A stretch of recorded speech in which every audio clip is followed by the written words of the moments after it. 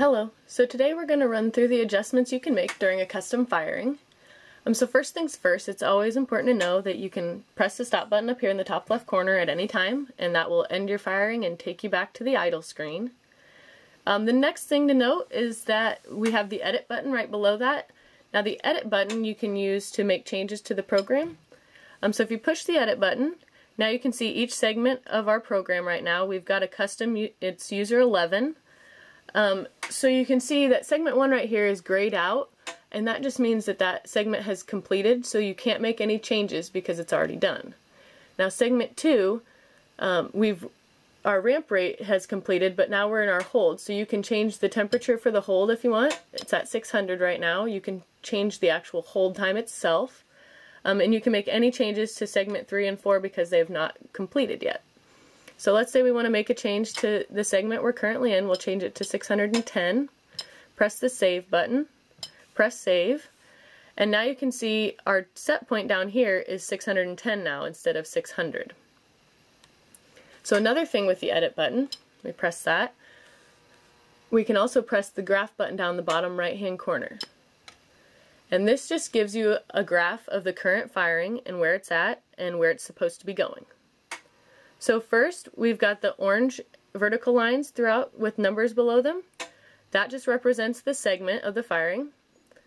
Then there's the green vertical line here that we see, and that is the current firing time. This represents where the firing is at currently, as in relation to the graph and where the firing is at. Then we've got the gray vertical lines here with white numbers. That represents the time at various points throughout the firing. So this firing should take over 12 hours because our last time here is 12, but we've got more hold time after.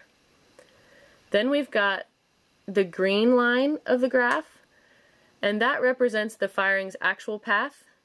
And as you can see, the green line meets up with the yellow line, and the yellow line is the projected path of the firing.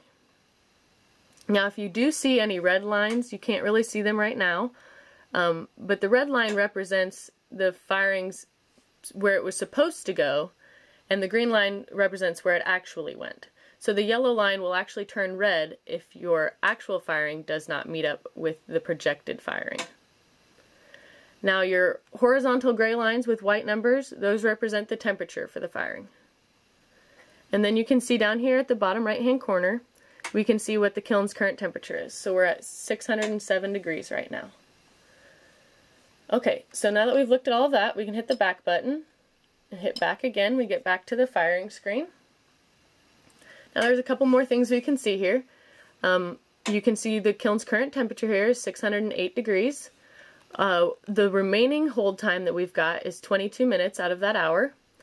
And then we've got a set point of 610 degrees. And you can see that we're in segment 2.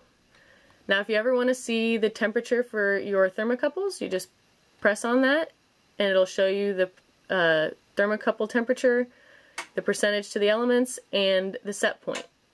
And we'll click that back.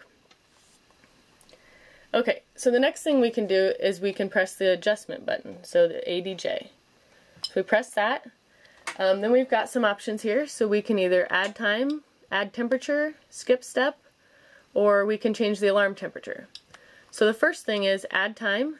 We press that, and it adds 5 minutes to our hold time. So we were at 21 minutes, now we're at 26 minutes to our hold time. And that is only effective when you're in a hold. If you're in a ramp, up or down, that will make no difference. It won't make any changes at all. So next we'll push the adjustment button again, and then we can press the add temperature button. So the add temperature button, that adds 5 degrees to your set point for that hold segment. So as you can see now, our set point is at 615 degrees instead of 610. Again, this only works during a hold segment. You cannot do it during an up or a down ramp. It won't make any difference. Another thing with the adjustment button, we can press skip step, and that will skip us on to the next segment. So if we want to do that, we press skip step. Now it asks if you want to go ahead and confirm this. Skip to segment 3. Click confirm. And now we've skipped to segment 3. So you can see segment 2 has been grayed out because we've skipped ahead, and now segment 3, is in white because now that's where we're currently at. Okay, final thing with adjustment, we can scroll down to the alarm temperature. So if you want to set an alarm temperature so it doesn't go over a certain temperature, you change it. Right now we've set to 2400, but say you want to turn your alarm temperature off, you type in all nines and press save, and now the alarm will not go off.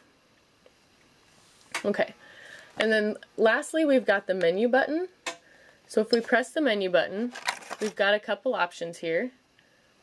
We've got statistics here at the top. So this just gives you the statistics from the last diagnostic test that you've ran from the kiln. So then we hit back. If we press the diagnostics button, this will run a manual diagnostics test. You can see it says check all at the top of the firing banner. And then one other thing with menu, we can change thermocouple offsets. So if you want to change thermocouple 1, 2, or 3's offset, you just press on the temperature, type in 10 or whatever temperature you want to add or subtract, press save, and now our thermocouple offset's been changed. And press back again, and now we're back at the main firing screen. Now if we want to stop the firing, like I mentioned before, we just press the stop button. And as you can see, we head back to idle and the kiln should begin to cool down. That's it for now, so remember to check our website for updates, like us on Facebook, and sign up for our e-newsletter for more information. Thanks!